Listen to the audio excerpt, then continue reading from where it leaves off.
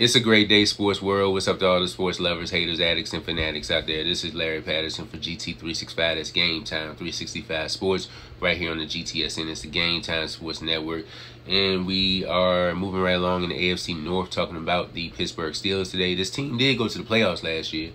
Thanks to the Indianapolis Colts by not taking care of business against Jacksonville. That's how Pittsburgh basically got in. And they got in and got annihilated on a quick exit right out versus the Kansas City Chiefs. I forget the score, but that's neither here nor there right now. The quarterback situation consists of Mitchell Trubisky, who's 29-21 as a starter for the Bears. Last year he played with the Bills. He was a backup, and I guess he was just trying to get himself together. This year he's a starter. He's been dubbed as a starter right now, as of right now. Kenny Pickett is showing his butt off in preseason and in training camp.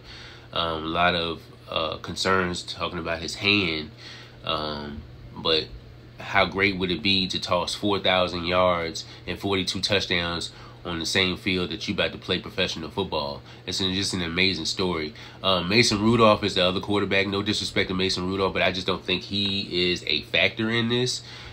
He is an NFL quarterback. I just don't think he's a factor in this because we saw enough. 5-4-1 as a starter. Just, you know, I just don't think it's come down to him. Najee Harris had a phenomenal rookie season, 1,200 yards.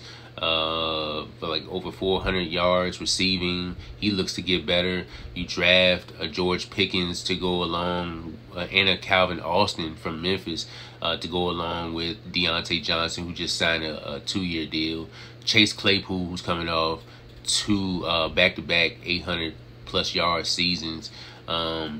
You pick up a Christian Blake off the streets. You still have a Pat Freiermuth, who is the new Heath Miller. Still have to get the offensive line right. On the defensive side of the ball, T.J. Watt almost broke the sack record with 22.5 sacks, but he tied it with Michael Strahan. Alex Highsmith, who had 6 sacks last year, he looks to get better, and he's going into his 3rd year. You pick up a Miles Jack to go along with the defense. Miles Jack, 3 career 100-yard seasons, 100 tackles in a season. He's got 3 of them, and he provides some help on the defense. And then you got you pick up a Larry Ogunjobi to go with Cameron Hayward to go along that defensive line. This team is real deep.